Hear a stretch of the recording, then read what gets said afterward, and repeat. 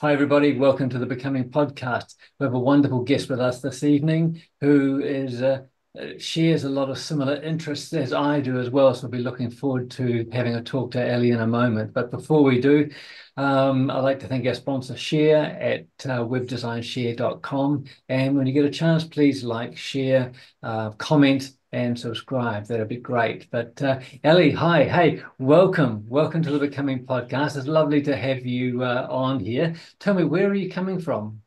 Hi, Jamie. Thank you so much for having me.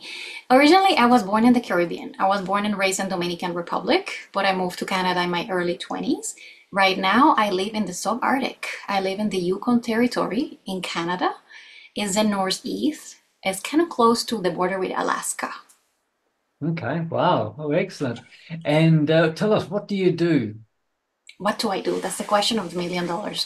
What do I do? I'm a shamanic practitioner. I was trained by the online energy medicine, same as you, with the renowned Four Winds Society.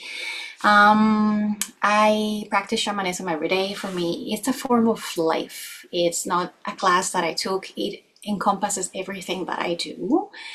I also trained in holistic nutrition, and I have great faith in the healing power of food. Food was something that at a point in my life gave me my body back. So I love food. I'm always cooking, and I love gathering herbs and picking mushrooms and things like that. Mostly I work with women. Mostly my clients are women who have experienced trauma, and sometimes I also work with children. Okay, great. And how did you get into it? What got you into this line? What sort of opened the doorway for you? It's a really funny story because I never thought I would have like a change of life that would be so deep and transformational. When I was in my 20s and my 30s, I used to work in the corporate world. I used to be an executive assistant to directors and CEOs, working 14-hour days, really unhealthy, not eating properly, things like that. I also experienced somewhat challenging and traumatic upbringing, like a lot of family conflicts and abuse and things like that. And I carried kind of like a heavy backpack of stuff with me. So by the time I was 36, between my childhood trauma, being in a marriage that was not very nurturing, in my really heavy workload, I ended up having a stroke. I had a stroke. I was working in a remote location. The stroke was not properly diagnosed. They sent me home. I had to take a really long flight by myself on crutches, be on a wheelchair.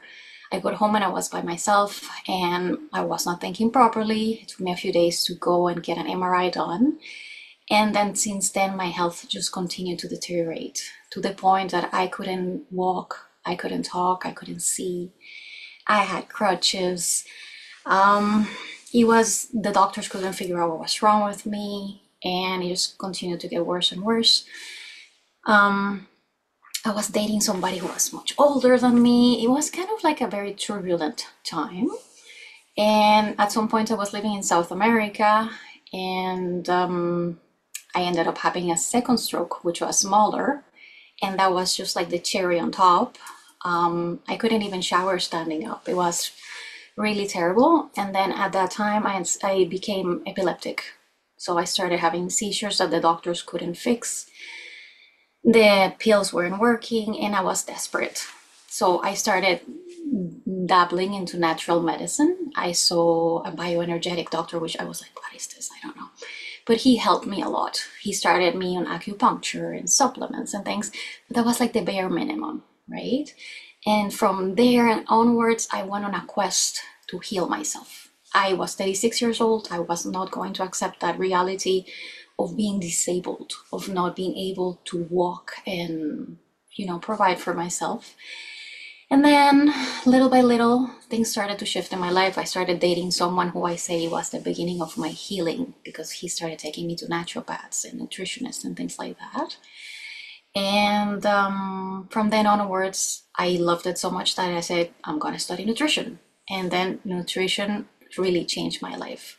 I was able to rebalance my thyroid, to reduce the frequency of the seizures and stuff, but I still felt really unwell because at the same time that I had gotten sick physically, I was also processing a lot of grief. I was getting divorced, and my mom passed away 10 days after my stroke. So you can imagine that life just hit me like a freight train. And I was just destroyed. I was devastated. I didn't know what was up, what was down. And then food was the beginning, but I wanted to go deeper. So I started playing a little bit with energy. My first love was Reiki. And then Reiki was like, whoa, and then I started reading the cards. I took a class with Doreen Virtue when she was still teaching, but I still felt like I needed to go deeper. And at the same time, I felt myself shifting in the sense that I had a job in the mining industry and it was not working with me. I had like a really good salary, but it wasn't making me happy. So, funny story, my husband and I went to a health conference in Mexico, and he decided to buy a ticket for a cacao ceremony. And I was like, whatever, I don't want to go. I don't even know what this is. And I had been really sick because somebody had been at work really sick, and I ended up, catching whatever it was. So I got to Mexico and I was really sick.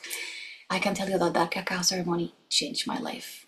It was like nothing I've ever experienced before. It was like a coming home for me. It was like, oh, this is home. This is what I've been searching for. So that was my intro to shamanism.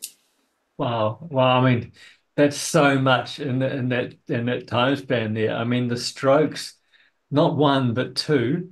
I mean, oh, my gosh. I mean, that's enough for most people just to change their whole outlook on life, as well as all the other things going on with separations, and also their mother passing and everything else happening at that same time.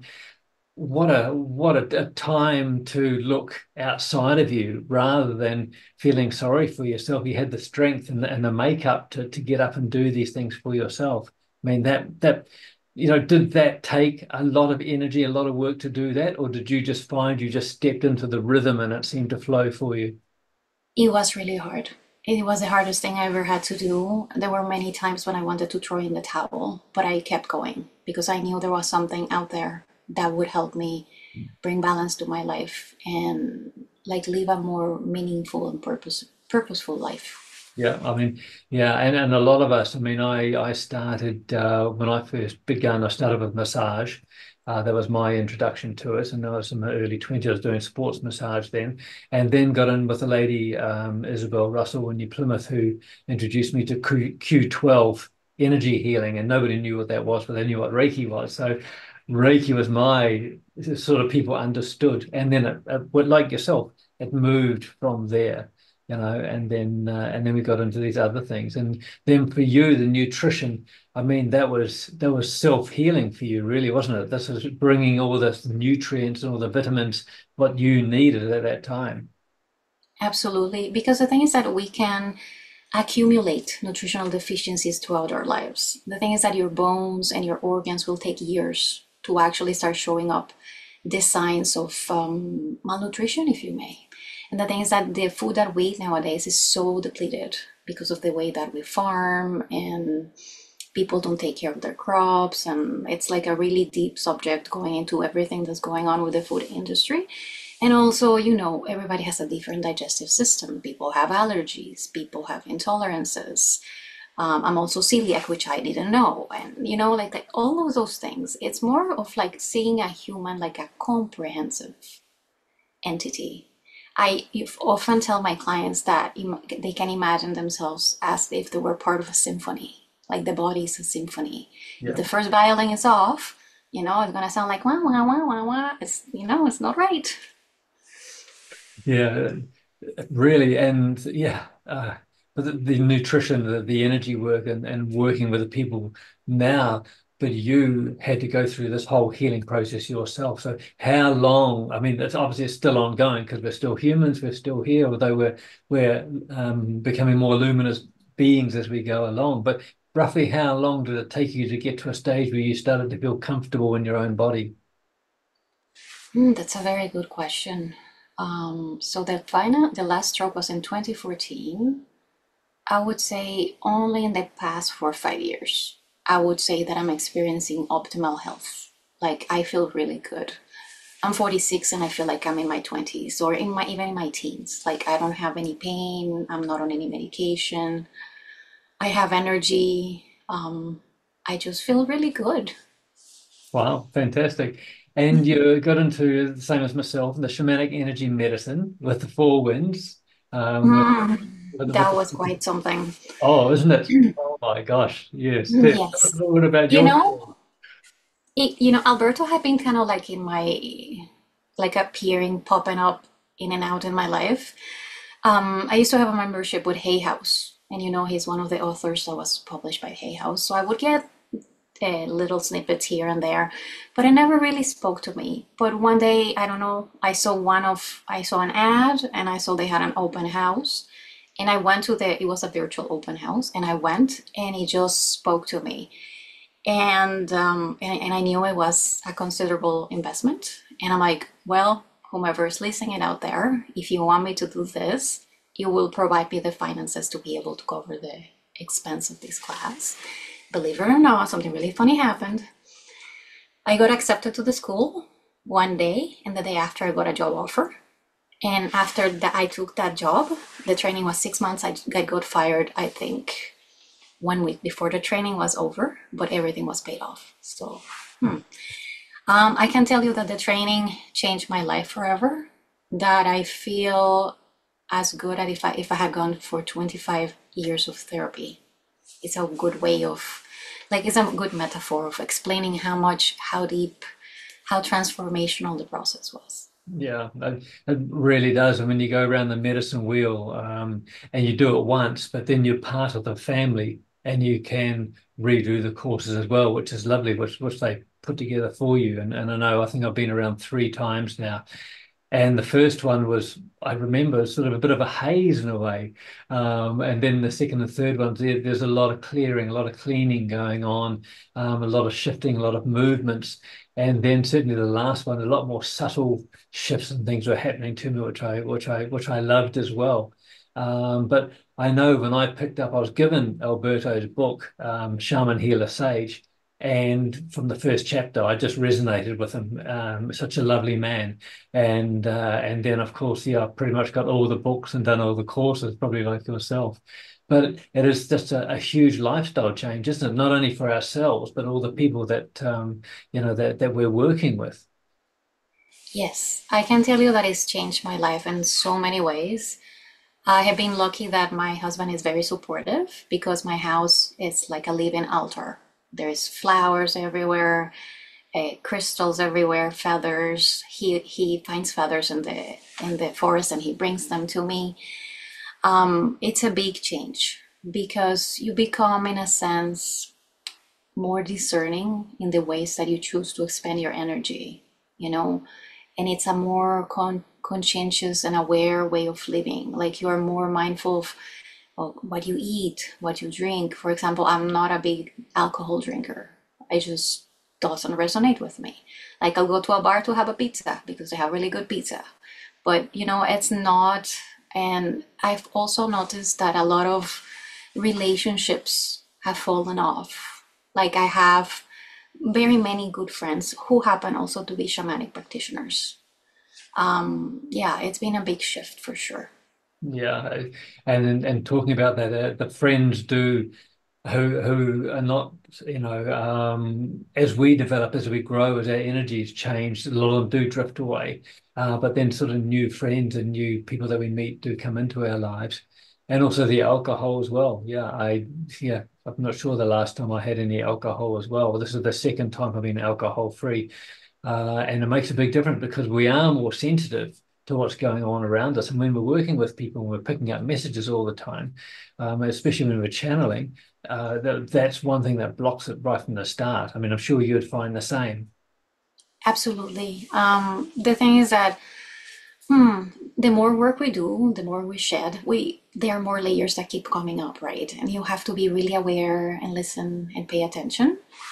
And the idea for a shaman or a medicine person is to become what is called a hollow bone. Some people call it a flute. And all those things that interfere with your energy, like dealing with your own drama, eating high vibrational foods, any form of addiction. Sometimes it doesn't even have to be alcohol. Some people are addicted to the internet, for example, or shopping. It's like bringing that deep level of self-awareness and kindness and understanding towards yourself. Yeah, no, very much so. And you also you take workshops as well and ceremonies. Is that the shamanic work? And you do others? I saw on your website that you do cacao ceremonies as well. So I mean, how is that coming across? Is that in person or remote, or are you doing a mixture of both? Right now, I'm doing monthly cacao ceremonies, which are like a mix of everything that I know. It's like a mix of different medicines, if you may. It's like a women's circle, but not. I learned how to facilitate working with cacao with my Mexican and Guatemalan teachers. And my teacher taught me how to make the most beautiful altars. So I love the part of building the altar.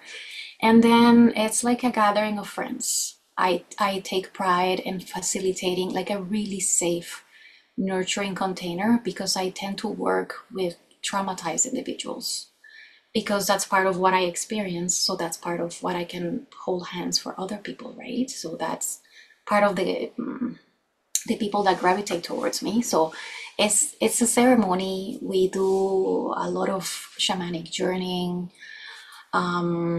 I do a little bit of divination for them. And my favorite part is that I always close off the ceremonies with dancing. We do some somatic dancing just, to shake it off. And people are really surprised because I start blasting the techno really loud. And they're like, what? Wasn't it just very mystical now? How is this so loud? I'm like, yeah, I just shake it. Fantastic. Yeah, I mean, it's a whole area that you're working on there. And you said before, but with the ceremonies that you're doing, that you're working with a lot of mainly women. Yes. That's right. That's your sort of main area that you're working with. Is there an area of expertise that you specialize in, or because like we know with the shamanic work, it encompasses such a big area, such a broad area? Yes. It's really funny that you mentioned that because after 100 clients with the same profile, I stopped counting. And I was like, Great Spirit, why did you send me this? Why must you make me look at this? It's beautiful, it's deep, it's private, it's sensitive, but my main area of expertise is working with sexual trauma. Okay. So I work with a lot of people who have endured abuse, physical, mental, spiritual. And people with chronic illness, people that have experienced life altering things, pain management, people that feel lost sometimes, that they don't know how to move on after a major catastrophic event, things like Mhm. that. Right, right. And doing the work that you're doing, and the story that you've shared with us about your about the stroke and your own medical conditions. Well, the question was going to be, did you have to make, a lot of changes in your life? But you had to make the changes anyway for your own health and well-being on all levels, physical, mental, emotional, spiritual. But for you found this enjoyable? You found this like exciting to do, to get into this? That it's sort of like, for myself, I was excited and I wanted to get into this. I wanted to share this. And I know sometimes when I'm talking with people, and I start, like now, I start speaking quite quickly, because we're Yes. so excited. Is this the same for yourself as well? It's funny that you say that. My husband told me, remember to speak slow, you speak too fast. Yeah. Yes. Yeah, I find after sessions, I feel elated. I feel recharged. I feel happy. I go to bed knowing that I made a difference for a fellow human. The changes that I had to make are pretty much having firm boundaries, being mindful of how much time I spend on my phone. I have a pretty regimented life. I mean, it's somewhat flexible, but I eat, I am always drinking water. I go for forest walks. I get regular sessions with colleagues because I work with people so much and I have to be mindful of keeping my energy clear, right? And I'm going through my own process. I'm human, right? So I'm working through things. But yeah, it's sometimes it's quite intense, and I am mindful also of paying attention for the signs of compassion fatigue because when you're in the caring professions, it's common for people to get burnt out, right? Yeah, very much so. And I, for myself, and I'm sure yourself, clearing, every day after a client, my morning meditations are pretty much all about clearing and protection around me. And then, Mhm. of course, in the evening as well. So, yeah, very much about protecting ourselves and protecting our space. Because when we are working with dark and heavy energies, although we are a flute, or although we are a hollow bone, as it were, the energies can still be around. It's important for us really to take care of ourselves as well as everyone else. And I agree. I'm the same. Usually after a session, I'm buzzing as well. I'm feeling energetic, feeling good. But then if you're starting to do quite a few in the day, you sleep very well at night time. For sure. I find that I have a limit of three to maximum five clients in one day, and that would be like in a special case. For example, last year I was invited. I had the honor of being invited to a flying only community here that is like in like 60 kilometers from the North Pole. Well, no, the Arctic. Sorry, my geography fails me sometimes. So it's like a really remote, secluded place, and because of the particular conditions, I was seeing 4 to 5 clients a day. Normally, I don't see more than two or three. Yeah, yeah. For me, three is comfortable if I'm doing more days in a row as well. So yeah, I understand. I understand what you're saying there. So if somebody comes to see you either remotely or in person, what can they expect when they with what you're offering? How do you sort of put together your the visits when they come to see you? I like to be very transparent. I like being very ethical. I like people to feel safe and comfortable. I like explaining what I'm doing. The first thing that I do is to send a very comprehensive intake form, and it asks people about their physical health, their mental health, patterns that repeat in their families and stuff like that. And that gives me a good sense, more or less, of where they're coming from. And then I explain to them, usually the first thing that I do is what is called an illumination, which is a form of clearing, working with the chakra system, looking for trauma imprints, anything left over from physical trauma, car crashes, operations, things like that, just like a good deep clearing. And then they also get the added bonus of getting personalized nutrition um, recommendations. Because if I look at people, I will see, for example, they have dandruff. That's usually a sign of having low zinc, for example, or having spots in their nails. That's also low zinc. I see people with, the little red dots that people get in the back of their arms. That's signs of dairy and gluten intolerance. So when I look at people, when they walk into my office, I just look at them and I allow them to relax and, tell me. I like to, how can you say this? I am very particular in the sense that I like working with the core wounds of people. I don't like fluff and buff. I like for people to get value from their sessions, right? So once we do the energy work and a little bit of nutritional, consulting, I tend to send people a wellness plan, which includes recommendations for the management of their energy or recommending them to other practitioners. I will recommend flower essences, vitamins, minerals, whatever it happens to be, and next steps. People usually know when it's time to go for their next session. I have people that come once a year. I have people that want to come every month. It's like a case by case. Yeah, very much. It's very similar to what I have as well. But certainly with yourself, they're getting the holistic, the whole approach there, looking at everything from nutrition to the energy side to the whole mental side as well. So I mean that's wonderful. Well done, well done. Thank you. I love it. If there's something that you'd like people to take away from this podcast, is this what would you like to share with them? Anything, I think the most crucial thing to remember right now is that there is hope, that the body fixes itself, the soul heals, the mind heals. Even when things appear to be really dark, there is always a glimmer of light. And our prayers are always answered in different ways. Sometimes it's a person, sometimes it's a song, sometimes it's a book. But, miracles do happen. Yeah, they do, very much so. And oh, for people to come and to see you and to be with you and to get their healings. I mean, that is wonderful, and I really do, thank you for coming on the podcast and sharing that with us and everyone out there. How can people get in contact with you? What's the best way for them to do that? It would be either sending me an email at info@elliefabra.com, or you can find me on Instagram. My handle is I am Ellie Fabra. And my website it's www.elliefabra.com. Fantastic. And we're going to put those down below, all those contact details and that as well. So you can get hold of Ellie as well from all those sites. But Ellie, is there anything you'd like to finish with the people out there before we bring the sort of podcast to a close? Actually, yes, there is. When I was going through my health ordeals, I wish I could go back in time and tell myself, shamans exist. There is shamanism. There are other forms of healing. Like I used to be a regular at the doctor. Like I was going like once a month or every 2 weeks or every week in the lowest of the low. And yes, just knowing that there is like a holistic approach.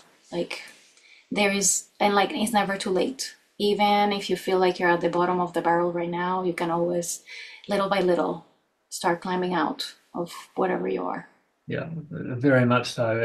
And the shamanic energy medicine does encompass so many different areas when we're working with people. And so thank you for sharing, for yours as well. That's wonderful. Ellie Fabra, thank you very much for coming onto the Becoming podcast. It really has been very special. I'd like to thank Cher at webdesignshare.com, and please like, share, subscribe, comment, all the usual things as we through the Becoming podcast, bring you more wonderful people doing wonderful things for Pachamama, Mother Earth, Mother Gaia around the world. So, Ali, thank you very much. And Thank you, I think Jamie. we'll need to get you back on again because you've got so much to share. So, we look forward to hopefully doing that in the future.